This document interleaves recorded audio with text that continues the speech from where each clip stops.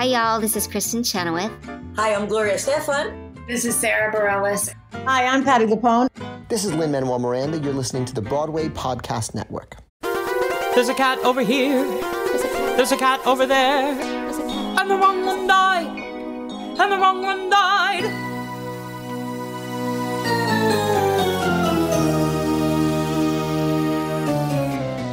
Welcome to The Wrong Cat Died, the podcast breakdown of the catastrophe. I'm your host, Mike Abrams, and today we have another amazing guest. She was Rumpleteazer during the 2022-2023 Asia tour, which was in Korea and Taiwan. And I'm very excited to have her here. So welcome, Katie Hutton. Thank you for joining me. Hello. Thank you for having me. I'm very excited.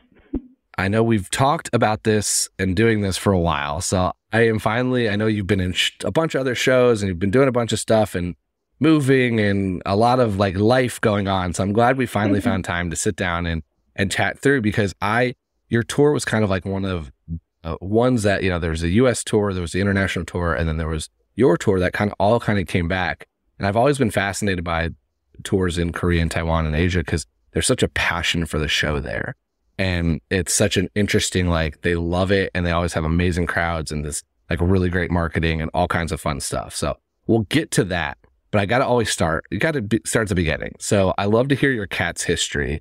As a dancer, in ballet, did you watch the 1998 movie growing up, or what was your first introduction to the show? Of course I did. Everyone has. My mum actually watched the show a long time ago when she was about 10 years old, and my parents aren't stagey at all. But it's her favourite show because it's the first one that she saw. So that was my first introduction to cats. And then I saw the show myself when I was 11. It was one of the first shows that I saw as well, and my dance teacher took me to see it, which was really special. And then a couple of years later, I was a bit brave and asked her if I could have the Jellicle Ball as my modern solo. Obviously, you can't have an 8-minute modern solo. Yeah. And she was like, no, you're not old enough. And I was crushed. I was heartbroken. And then the year after, she made me work for it a little bit. And then she gave it to me like a cut version of the ball. So my modern was my favourite dance, and I used to do really well in it every year, and I just loved it. It was my favourite. And then I went to college. I went to Bird College for 3 years to train, and Cats always remained one of my top shows to do when I graduated. And during my training, we went into lockdown, obviously, the whole world, and I took class with a lot of ex-cats at the time, quite a few, and learned parts of the ball and the audition routine ready for when I graduated. I had an audition for the international tour, which went on at the same time, which a couple of my friends ended up doing. I went to college with Maya, who was the white cat on that tour.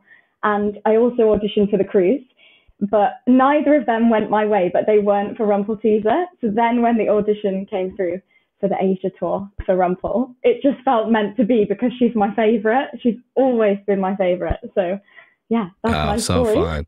Okay, I've got a couple follow-up questions. So let's start with seeing it as an 11-year-old. Was this a West End, a tour? Where was this first viewing? It was the UK tour. UK tour, okay. Yeah, I think 2014, and it was at Nottingham Theatre Royal, which I live in the countryside, so that's our closest theatre, and it's still about an hour away. So other than pantomimes, it was the first thing that I'd seen. And yeah, it introduced me to the idea of this crazy thing actually being a career. And yeah, I don't remember much about it. I actually really thought Grisabella went up in a spaceship. So it was completely lost on me. And my mum didn't have an answer for it either. So that's what I sort of lived with for the next few years until I learned about the show properly. But yeah, it's fascinating. Such a cool show to watch. Especially that young. That young it makes sense too, because it's a hard show to understand an adult. And so it makes sense. Okay, so you see it at 11. And then how old are you when you're asking to do the ball as your dance, your solo?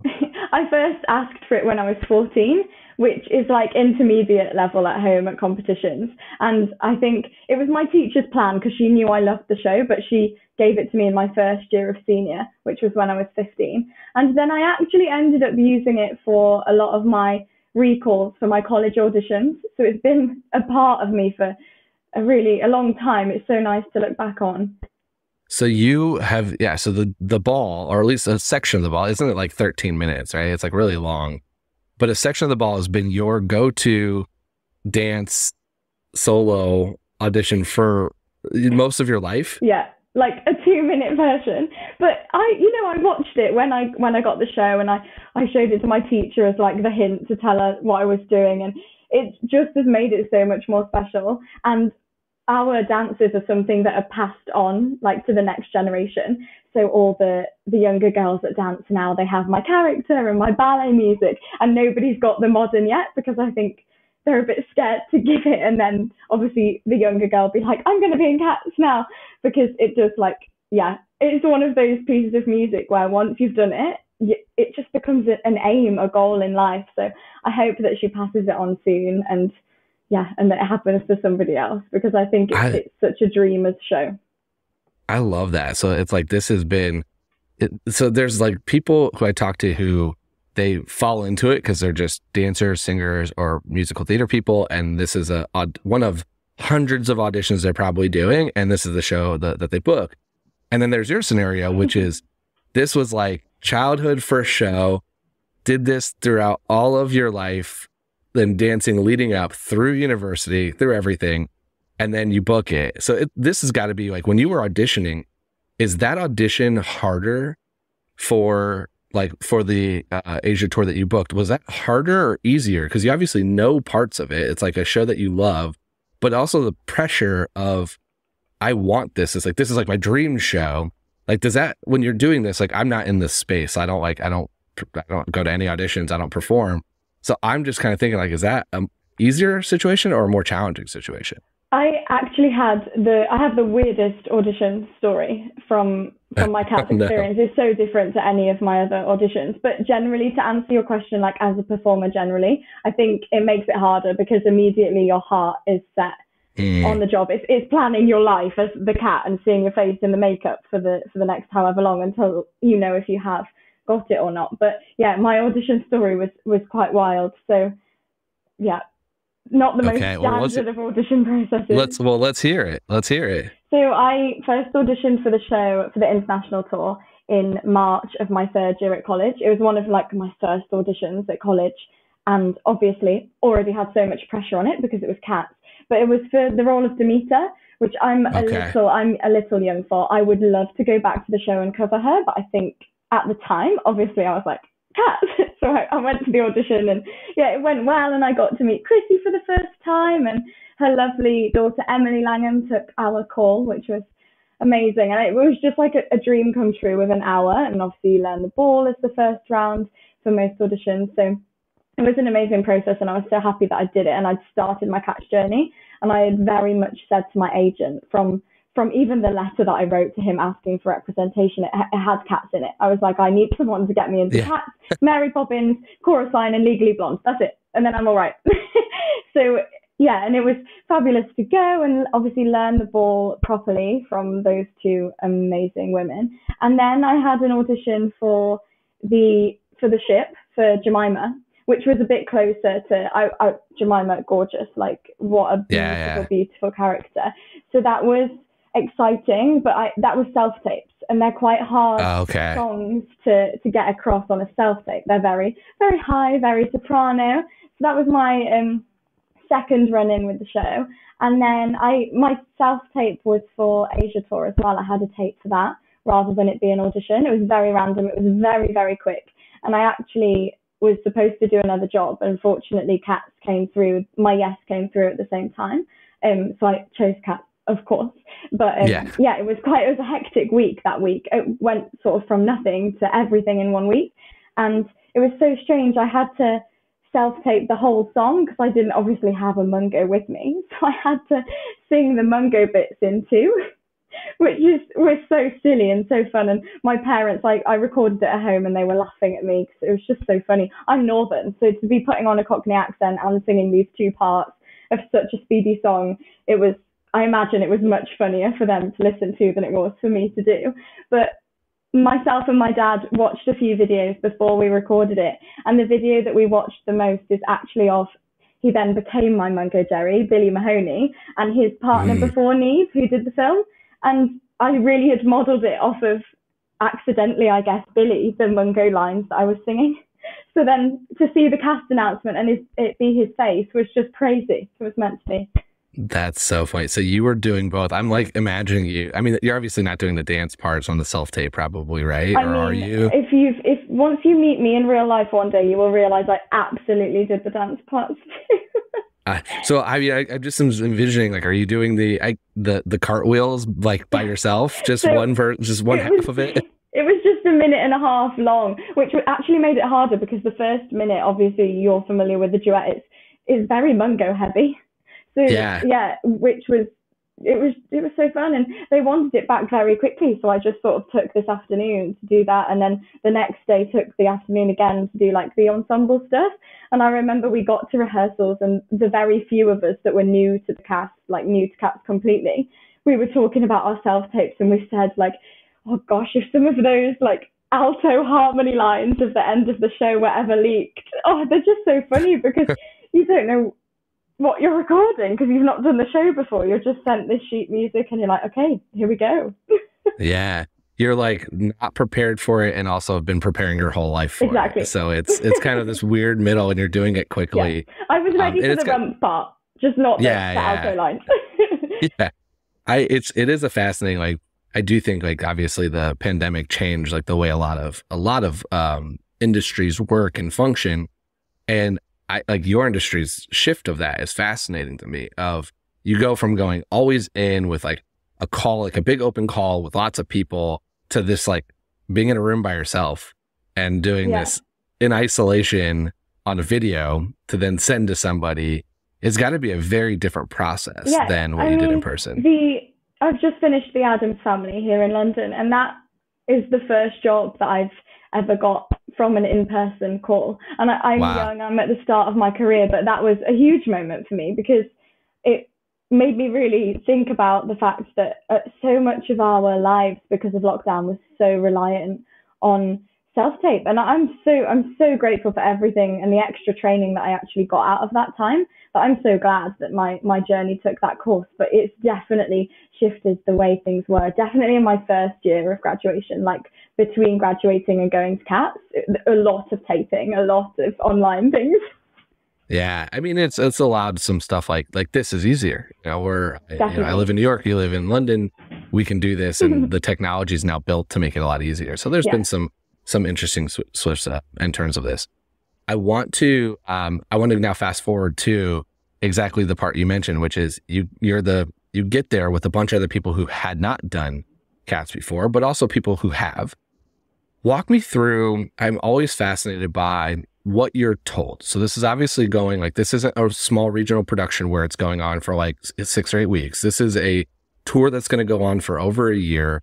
So you're given backstory and probably your Felinity school and all of the different pieces that come with this. So what do you remember especially of that process, but especially here's what I was specifically told that I need to play for Mungo, Jerry, and Rumpleteazer. Like, this is their personality. This is their story. So we got to rehearsals, and the first 2 days, we were very lucky. They'd flown, I think there was 6 of us that were new to the cast. Definitely, it wasn't a lot. It was a very small portion of our cast was new.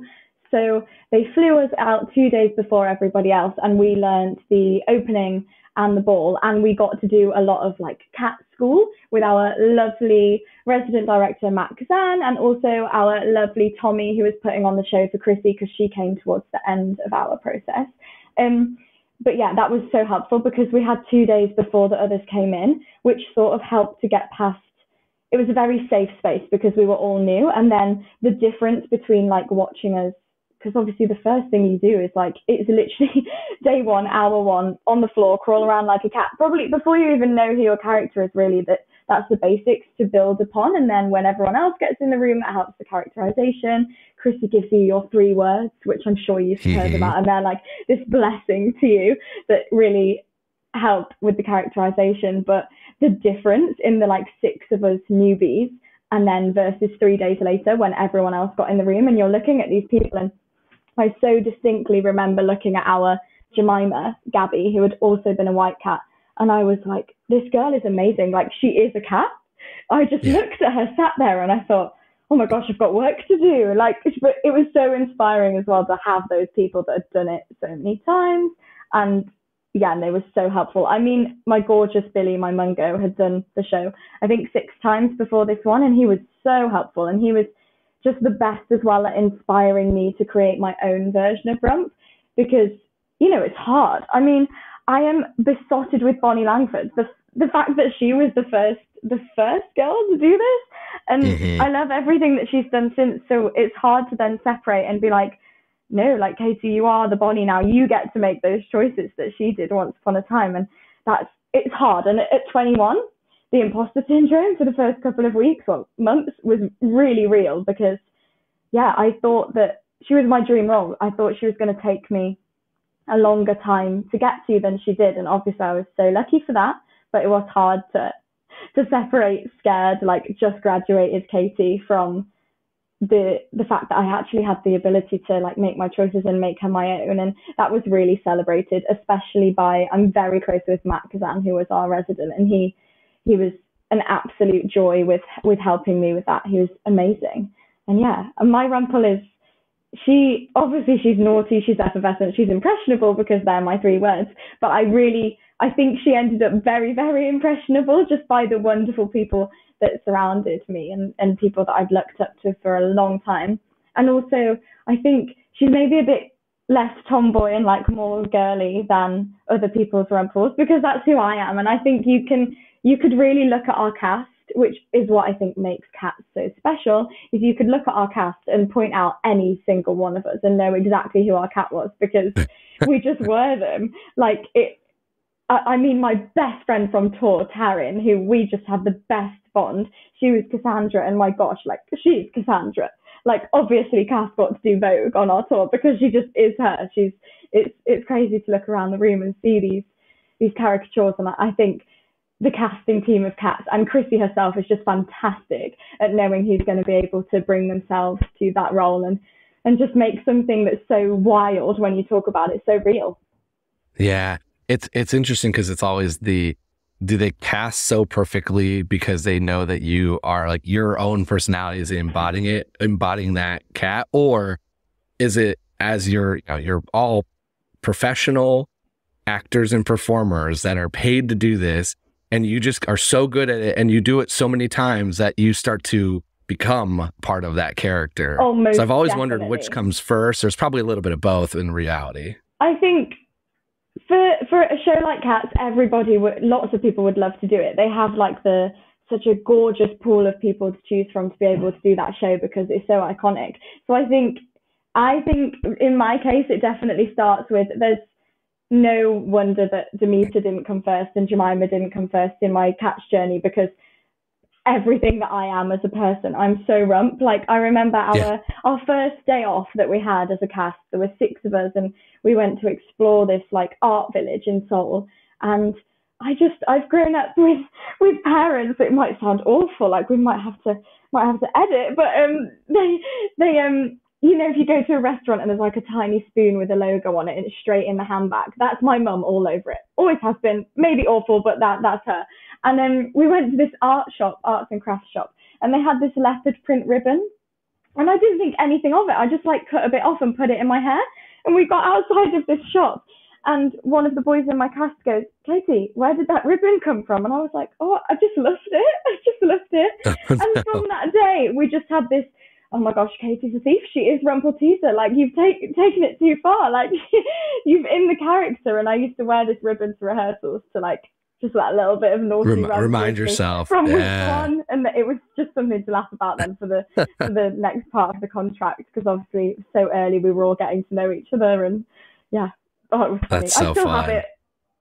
That's so fun. Yeah, I think that's a cool part of the show, is there is the, you know, they have to find some of that personality, but there's also the ability to take on some of those, and you start to, you know, you do this 8 times a week and more, and you're really kind of embracing the character. And also, if you're lucky enough to get to do it with, I actually did it with all of my gorgeous Mungo covers. I obviously did it most with Billy, but I got to do it with my dance captain, who was our first cover, and I got to do it with my really good friend, who was our second cover. And I think then that changes her as well, because all of a sudden, sometimes if you're on with somebody who hasn't done it as often, she becomes the leader a little bit. Whereas like, I think in our dynamic, Mungo was more the leader, but he'd sort of shove her first, make sure she got caught first. But I think, yeah, and it definitely changed as we were on tour for a long time, and we had a lot of 8-show weeks, but we also had a lot of 5-show weekends and then days off in between. And that gave us time to really, like, what I really appreciated about the creative team that we had with us on the tour, our dance captain and our resident who were with us, they weren't afraid to give us notes. And I love that. I love that as the show went along, they cared so much to keep it at its absolute best. And individually, like, I had quite a battle for some time, a couple of months when we finished our Soul season, over whether I wanted to make her a little bit more tomboy and like challenge myself to do that, because that's not as natural for me. And I think that helped me find different things within her. So yeah, it's such a journey, and I'd love to do it again and see what she's like when I'm a little bit older, because I always thought that's when I would do it. So yeah, I think that would be really interesting. We're going to take a quick break, and then we'll be back for more of The Wrong Cat Died. I want to transition to some of the relationships. So there's obviously the relationship with Mungo Jerry, and you mentioned Billy, but I was introduced to you by Harry Francis, who also played Mungo Jerry, but also played Mr. Mistopheles a couple times. So what are other relationships that you as Rumpleteazer noticed with the other cats that either were told to you, hey, I've got to play this, like these, I mean, Mungo's the obvious one, or that you just kind of picked up along the way because of either friendships or staging or storylines? But what were some of those that you remember? I've got, I think, 3 that are like really important for me to talk about. My first one, I have to mention her first, because if she listens, she will need me to up. So my Taryn, who played our Cassandra, was my best friend on tour, and she's Australian, and I still speak to her every single day. The universe really put her in my life for a reason. She's amazing. But that made Rumpleteazer and Cassandra, I can't imagine, are friends on every version of Cats, because their cats don't naturally come together. But Rumple and Cassandra definitely had a bond on our version, and she got on for Bomb Ballerina quite a lot actually at the end of our run in Taipei, which then meant Rumple and Bomb got a little bit of a bond as well, and that definitely made her naughtier, being friends with Bomb. Cassandra just used to like to tell her off, really, and if she was being extra naughty, Cass would definitely have something to say about it. So that was a nice relationship, and that definitely came from mine and Taryn's relationship. And then something that did the opposite to that was I wasn't that close with our Jenny Anydots at the start of tour, and then Rumple and Mungo, the kittens, are sort of encouraged to go towards your Jennies, your Skimballs, to, especially when Grizz comes in, to like hide with them and to have them look after them.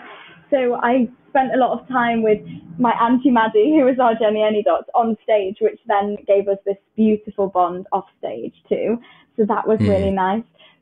Now that I've mentioned him, he wasn't one of my 3, but Skimble Shanks as well. Gavin was my teacher actually at college and within my training. So we already had a special bond, but the like sort of teacher-student dynamic and then the Skimble Shanks and Rumple dynamic was so much fun. And I love working with Gavin. He's amazing. There's nobody who's more in their character on stage than Gavin is. And I felt really privileged to work with him after learning a lot from him and then learning just so much more from him on the job. And then obviously, so you mentioned Harry. I also had a really good bond with my Mistos on tour too, so it started with Xavier, and then our cover Kian, he got on quite a lot, and I was really close with them both. So I sort of had this thing in my head, especially during my time and my friendship as well with Harry, that Rumple definitely had a thing for Misto. She loved that Misto solo, and also because my gorgeous friends that were doing it daily in the show, it was just so much fun to watch them. And I also, it's a part of the show where, thank goodness, we're not doing too much and nobody's watching Mungo and Rump, because I just, you watch that and you're like, it's amazing. The first time we saw our Misto do it in rehearsals, I just remember being just completely blown away, because you're like 8 times a week. And I'm sure people watch the cartwheels and the duet and think that, but for me, that was the moment I sat there and watched Xavier do it for the first time. I was like, wow, like we're doing Cats. Like he's going to do that 8 times a week. And just such a fangirl moment. And obviously I, massively admire all the Mistos, but I'm very fortunate. I think Harry's Misto solo epic, just one of the greatest out there. And also Xavier is just sublime. He's completely sublime. And Kian, who got to do it all the time, Kian and the Korean fans, their bond with Kian was just out of this world. I've never seen anything like it. They loved him and he loved them, and yeah, it was special to watch. Misto's a great character. That's I mean, who so wouldn't fun. have a thing for the Misto? Definitely Rumpel. Yeah. He's magic. Yeah. Did you ever have like feedback to you, especially like with Cass, of like, hey, you guys got to tone it back a little bit. Like, these two aren't supposed to be close. Like, it's, or is it just something that's like, it's not really noticeable for the average person watching, but it's kind of a fun little thing for you too? I think Taz and I got away with it because our personalities, as I said earlier, are very similar to our characters. Like, her and her Cass face is enough to put off anyone. Rump would be definitely scared of her, and so would Katie. So on stage, like, our friendship was so obvious, but we definitely also stayed in our characters. The only time we as a cast had words with was, there's some very hilarious musical accents at the start of Misto. And obviously, if you're familiar with the show, a lot of listeners will be. It's very dark on stage at that point, but it's not maybe as dark as we thought. And yeah, poor Tugger is giving it life in that solo, and we just used to get, I mean, by the end of a 9-show week, who wasn't getting carried away? But I think that was the only time. We were pretty good. If we were going to do something, we made sure it stayed in our characters. Yeah. I mean, definitely, because especially I could get away with murder. She's the naughty one. Yeah. So me and Billy were always fine. Yeah, you could do whatever you want. I mean, that's the point of your character. I do want to hear a little bit before we go to the rapid fire about, I know that you mentioned that your cast was in Vogue in Korea. So how did that come to life? What was that experience like? And I mean, that's a very, very cool perk and experience. And one that you just would never put with doing a tour of cats. I don't think I would have ever in my wildest dreams put that with being in Vogue magazine. But in fact, it's just crazy because as like, I'm a short girl, I'm perfect rumple height. Being a model in Vogue, that has never been on my radar. And so, our company manager, he comes up to a few of us and he's like, can you keep next Thursday daytime free? And we're like, okay, thinking maybe we'll have to come in early, sign some programs. And it was the usual sort of Mungo Rump, Monkstrap, Misto, like the people. So we were like, oh, this is okay, we'll keep the day free. And then it gets to Thursday and we're all in really early doing our makeup completely perfectly because we've been given this heads up that it's like a photo shoot Vogue here. And we're freaking out. I mean, Cassandra Taryn, it's always been on her bucket list to be a model in Vogue. So I'm sat with her in the dressing room with this free Starbucks coffee. Like, we were just spoiled the whole day. And then we all had to walk outside the theatre to get to where we were doing the photo shoot, which entirely illegal, cats with humans. So even that was just so much fun, just the whole day from start to finish. And all our wiggies were with us and just everyone together. It was so lovely. So we walked over to the building where we were shooting the pictures and they had like this backdrop set up. And obviously it was a fashion shoot, but we were involved and we were musical theatre performers. So they started with me and Billy, which was like our worst nightmares. They started with us and they were like, be cats, but be a bit Instagram, but like you are in Vogue, but obviously stay in your characters. And me and Billy are like, oh my gosh. So there's these series of 3 photos that are printed, double page spread in Vogue magazine. And it is genuinely just us looking at each other as my friendship with Billy, like completely captured in essence in Vogue magazine, because we were just baffled. We were like, okay, so we're doing this. Like there's actually a camera in front of us. And yeah, it was brilliant. And then my absolute favorite part of the day that I have to tell the story, and we sort of had this backdrop and it was quite slippy and wearing these jazz shoes. And we had to like run in and meet each other on the backdrop. And Billy he went for it. He slipped and the backdrop ripped. So it's like my claim to fame forever that Mungo and Rump ripped the Vogue background. Like they had to like re-roll this backdrop out because we'd ripped it.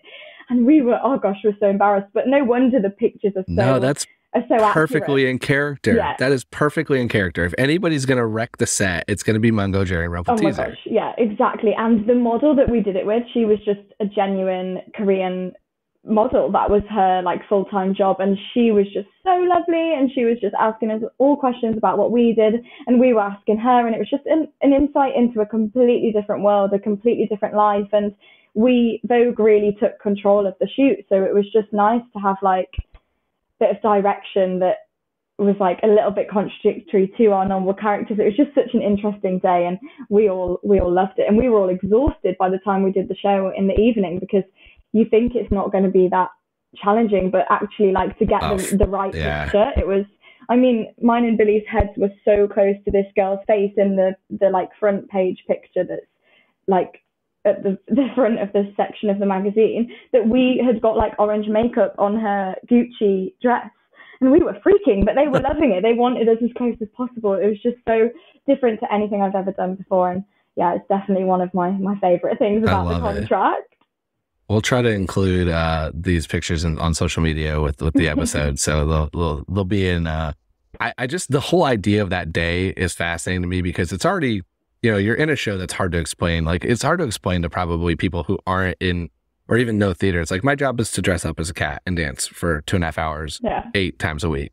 But then you get dressed, you're walking through the streets in full, probably makeup, costume, everything. Then you get there, and I just am envisioning, I've not done photo shoots and, but the whole joke is always that it's an improv class, essentially. So they're getting all the different things. And there's always a joke of like, be a cat. And it's like, no, that's actually what they're telling you to do. And so you're getting this whole different experience, but then you still have to go back to work and that night do the show. Yeah, it was wild. It was absolutely what a day. Wild. And we were like on such a high from it as well. It was just epic. And I tell people now, I'm like, I'm in Vogue, and they're like, Katie, shut up. I'm like, no, I promise you. It's just it's the coolest thing ever. I made my agent put it on my like performing CV, because I'm like, it'll just catch eyes. It's so random. But yeah, it was strange, like the whole you're at a photo shoot but also be a cat, because I also think until we got in the room with the model, they didn't necessarily know what they wanted, and we didn't know what we wanted out of it either. It was very collaborative. It was lovely. And one of the biggest takeaways that we all took, we were so proud of ourselves and our makeup, because all of these professional makeup artists were like, wow, you did it yourself, you do your own makeup. And we were like, yeah, we do every day. Every day. Yeah. You become experts at that. That is such a cool experience and such a fun piece.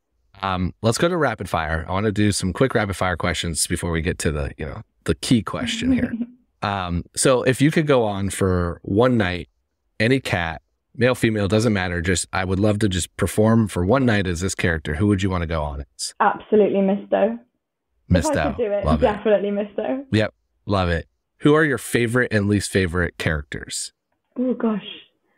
Oh, that's hard. Okay, characters, I'm going to separate them from like my people on tour and everything. Yes, completely. My favorite character is Victoria, definitely. Victoria. I wrote my second year essay on Victoria and her role in Cats. I just am fascinated by that whole concept. I think there's more to her than we will ever know and understand, and her story and her journey is just amazing. And the white cat touch, I mean, everybody sobbed when that first happened in the rehearsal room. Yeah. She's definitely my favorite.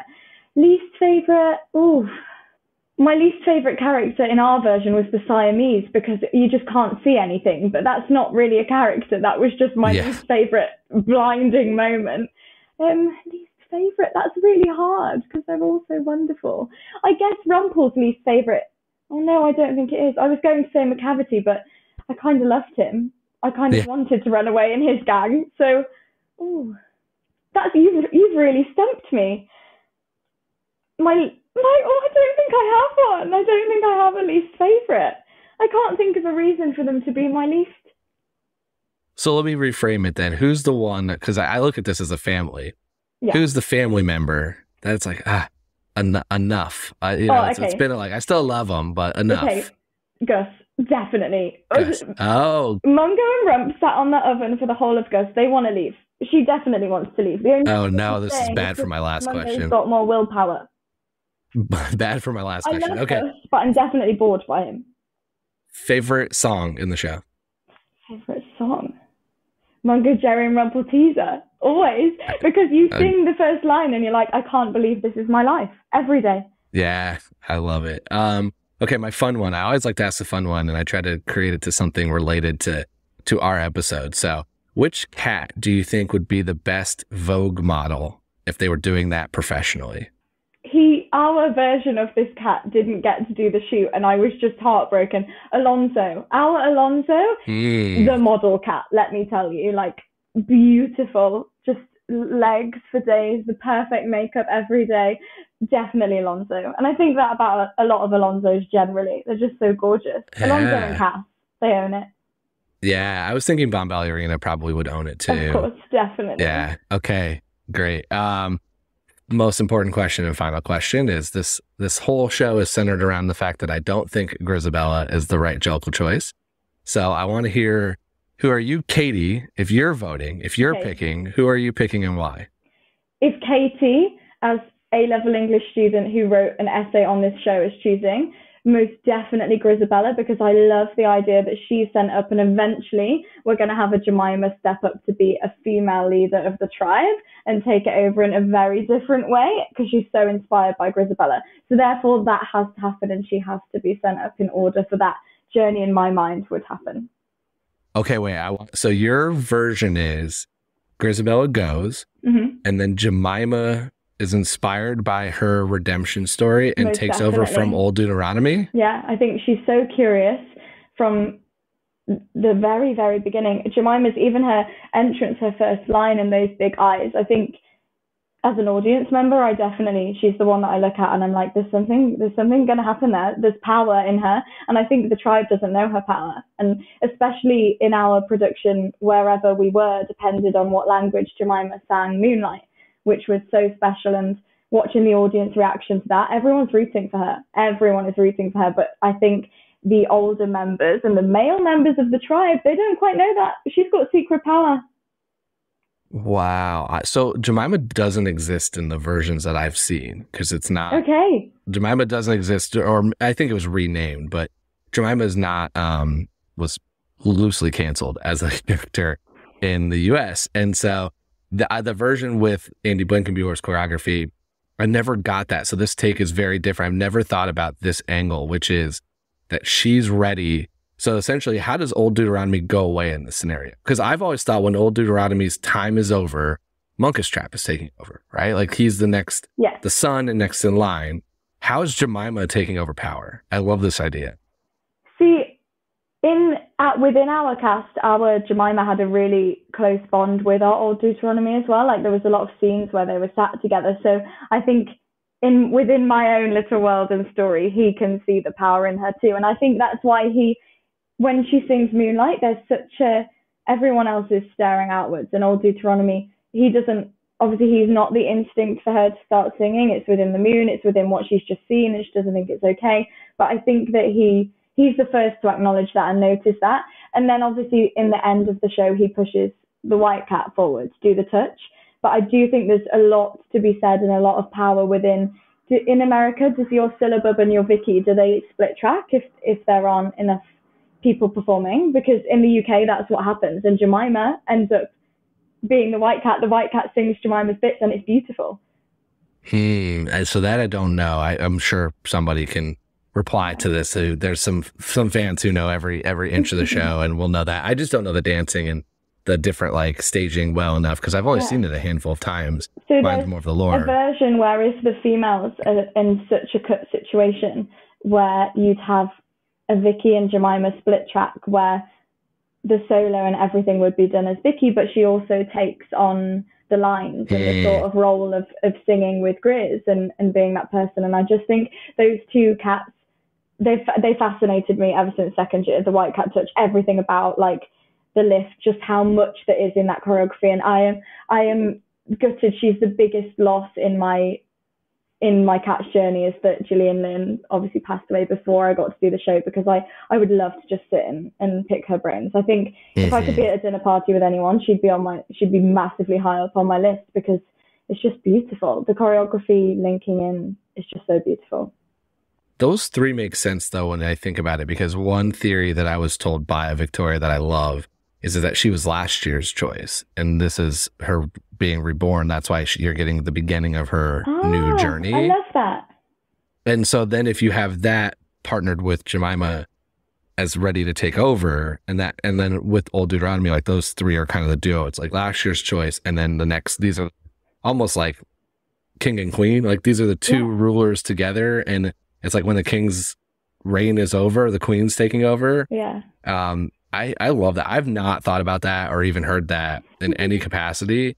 And so I normally try to argue against every Grisabella choice, but I might accept this one purely because you're bringing me to a new theory I've not thought about at all. Definitely. Well, that's what this is for, you see. But that's definitely Katie's theory. I don't think Rump would have thought quite that extensively yet. Who does? I was gonna say, who does Rump want to have go up, or does she even care? Definitely wants it to be Gus. Like one more Growl Tiger story, one more year of Growl Tiger, and she's going to be sending herself up to the Heaviside Layer. Definitely Gus.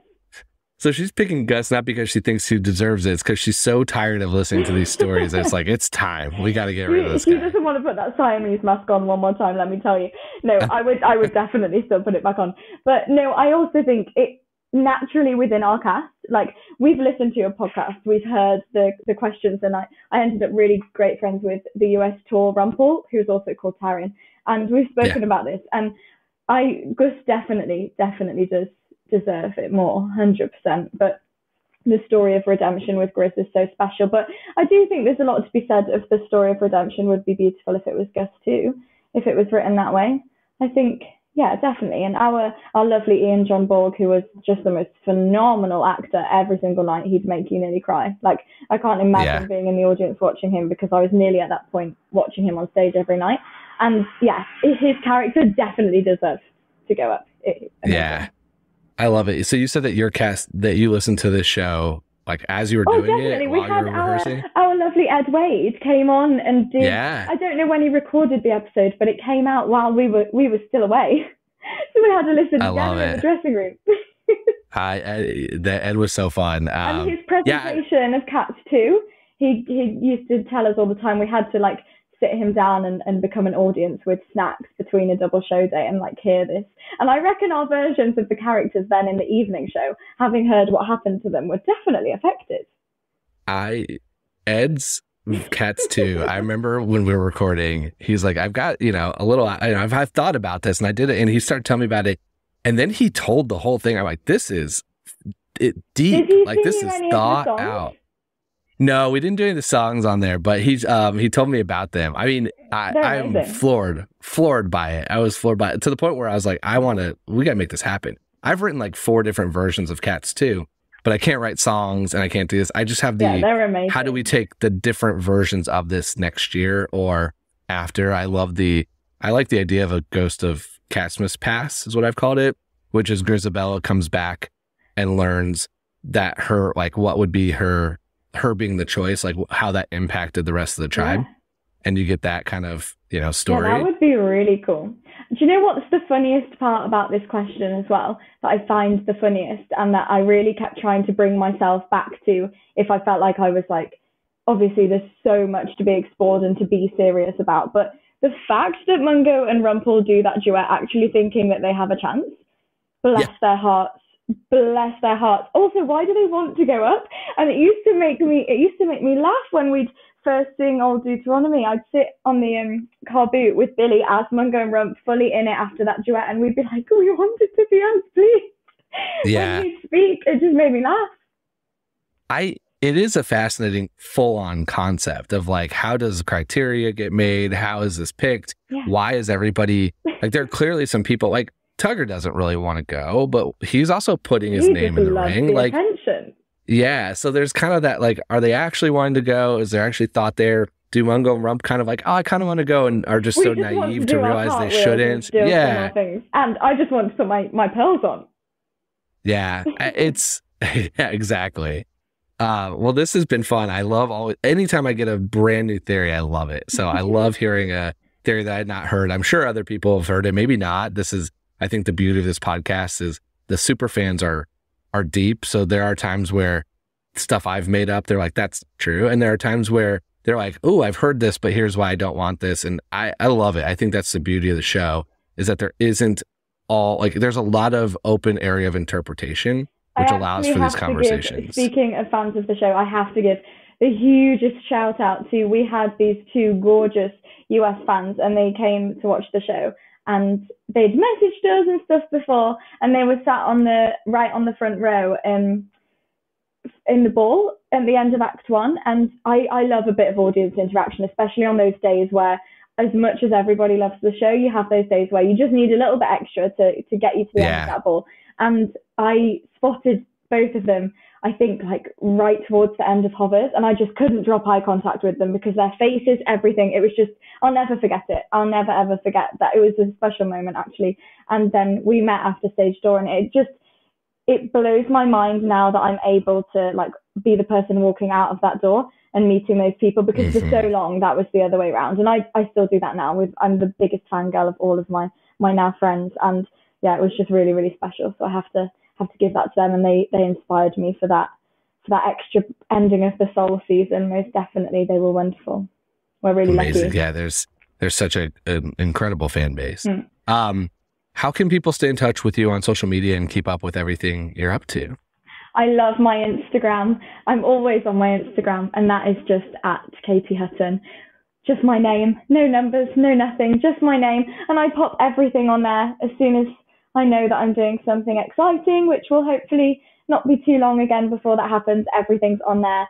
And yeah, lots of cat stuff on there. I've kept all of my stories and my highlights up from the tour, and also my new journey that I've just embarked on with the Addams family is all on there too. And I think fans of Cats would love that show as well, because it's very similar with the makeup and the commitment to your role, and everyone in our ensemble had their own separate character, which was really special and very similar to Cats. So yeah, just my Instagram, really. That's me. All right.